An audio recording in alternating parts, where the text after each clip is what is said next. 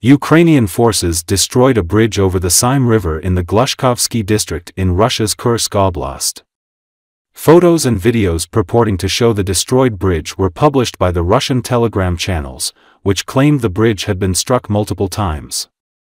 The footage was taken by Russians walking on the bridge.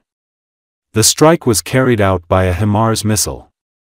According to the Russians, the bridge was hit 4 times before, and this is the 5th. As a result of the impact, the car on the bridge caught fire and its occupants died. About 30 settlements near the village of Glushkovo, approximately 150 kilometers from Kursk, have been cut off due to the attack. Air Force Commander Mykola Oleshchuk posted later a video showing the attack on the Russian bridge. The insider reported that the Glushkovsky district has 3 bridges across the Seim River, with the other 2 located near the settlements of Zvannoe and Karyzh.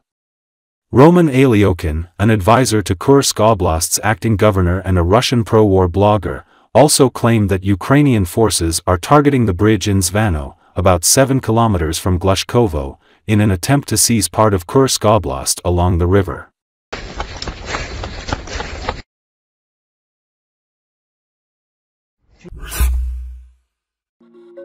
The Ukrainian armed forces have destroyed a bridge over the Seim River in the Glushkovsky district of Russia's Kursk region, Telegram channels reported on Friday. Part of the Glushkovsky district that includes Tyatkino, Popovo-Lazachi, Volfino, and about 27 other settlements, is now cut off following the attack. According to reports, one of the bridge spans has been destroyed after a strike from HIMARS, high-mobility artillery rocket system, provided to Ukraine as part of military aid to Ukraine. Ukrainian troops are reportedly planning to seize the Glushkovsky district of the Kursk region. The evacuation of civilians is possible only by water. Roman Alyokhin, advisor to the acting governor of the Kursk region, has confirmed reports about the destruction of the bridge. It should be noted that in the Glushkovsky district of the region, logistic supplies for Russian troops are transported through the only road passing through this bridge. The destruction of the bridge is believed to significantly worsen the logistics of Russian troops in this area. According to local residents, Ukrainian troops have also attacked a bridge in the village of Zvannoe. Meanwhile, according to some reports, 700 Russian soldiers have been encircled in the area.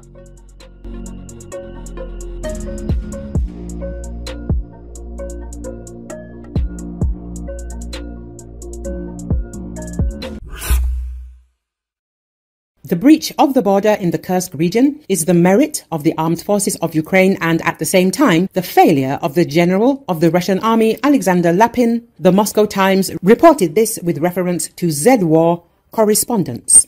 The publication pointed out the similarity of the failure on August the 6th, 2024, with the one that led to the loss of Lyman in 2022, when the Ukrainian armed forces managed to recapture 3,000 square kilometers of previously occupied territories. Now the Ukrainian army has managed to capture about 1,000 square kilometers of territory in the Kursk region. Volodymyr Zelensky said that 74 settlements were under the control of the Ukrainian armed forces. The reason for the breakthrough was the weak line of defense and the numerical superiority of the Ukrainian armed forces. The article indicated that in 2022, hundreds of enemy vehicles became trophies of the Ukrainian army in the Kharkiv region, and military facilities in the Belgorod region were in the sights of the Ukrainian armed forces. After a series of defeats on the Balakleya-Liman-Izium line, Lapin lost his post as commander of the Central Military District. After the defeat in the Kharkiv region, Alexander Lapin began to command the defense of the Kursk region, and this shows that the Russian Ministry of Defense is based not only on the ideas of atrocities and occupation, but also on nepotism and corruption. Let us recall that in October 2022, it was reported that Putin promised Lapin the post of Chief of the General Staff of the Russian Army in case of success on the front in Ukraine. Lapin managed to convince that he was not guilty of the loss of Lyman, and that Ramzan Kadyrov's criticism of him was allegedly groundless. In that time, the head of Chechnya, Ramzan Kadyrov, demanded that Colonel General Alexander Lapin be demoted to the rank of private, because of whom the invaders allegedly had to flee from the Ukrainian armed forces from Lyman. Meanwhile, the military commander was sitting hundreds of kilometers from the front line in Lugansk.